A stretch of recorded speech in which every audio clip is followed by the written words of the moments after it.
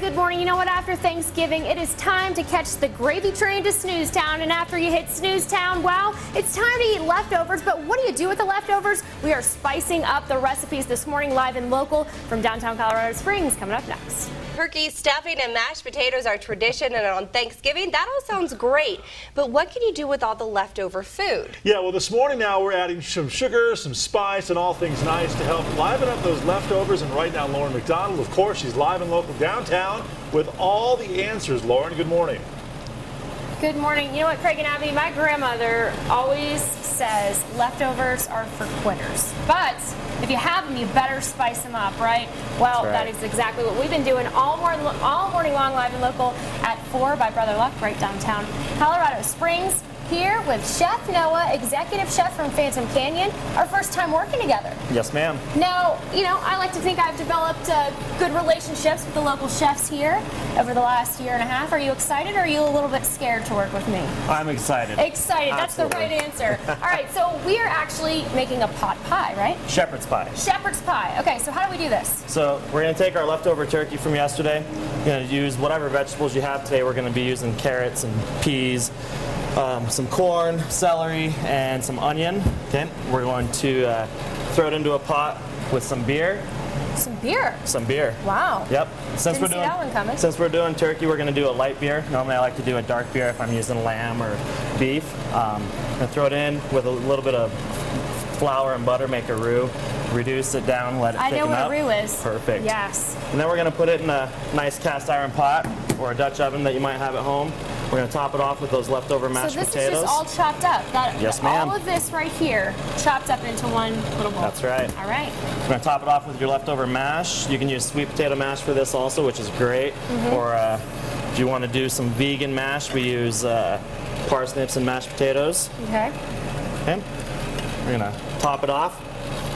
Throw this in the oven, 350 degrees for about 15 minutes. Get it nice and golden on top.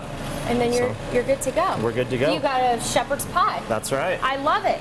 Now, you are a chef, so you know how to prepare a Thanksgiving meal, I would assume. Yes, ma'am. So any tips for those who might be doing their first Thanksgiving meal this year? Make sure you plan in plenty in advance and prep a lot. Keep it simple, my stepdad always says. Keep it simple, stupid. Yeah, there you go.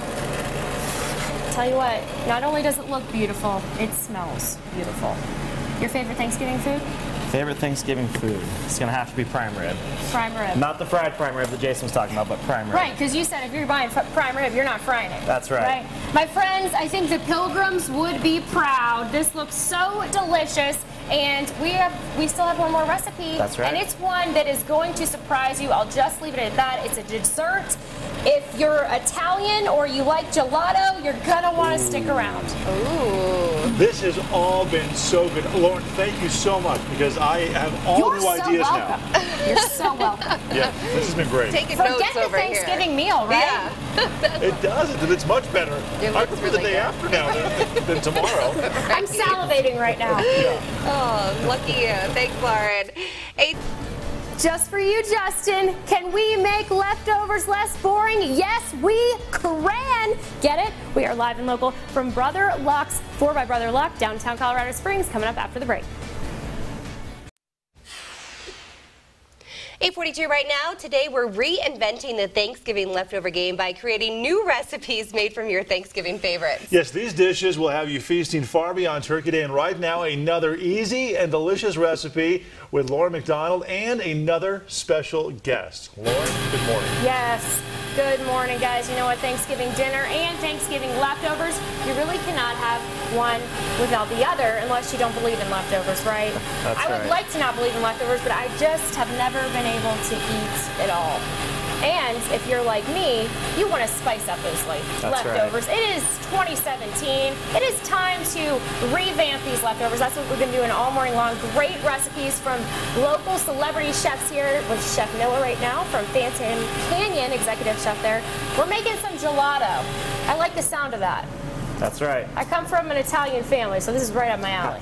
Great. All right, so how do we do this? We need an ice cream maker? You do. Okay. Yep. So this We're is not just churning like the olden days? I mean, you can if you want, but we just picked up a nice cheap one that everybody can grab from Bed Bath & Beyond or wherever. And the nice thing about making gelato instead of ice cream is less fat.